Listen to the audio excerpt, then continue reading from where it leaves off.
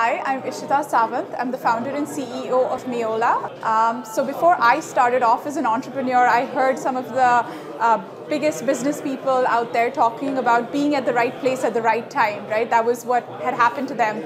But I think in the last 1.5 years, I've learned it's actually the resilience of staying at it till you end up at the right place at the right time. So I think it's resilience followed by patience, so that at some point, it all works out for you as long as you stay at it.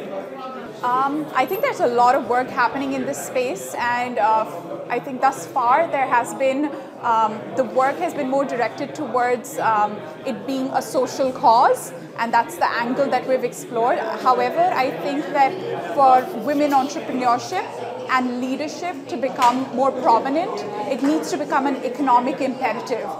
Because statistically, women are more efficient while using capital, women are better at multitasking, and women also tend to be far more hardworking than others. So I think women entrepreneurship and funding becoming an economic imperative over a social cause is extremely important.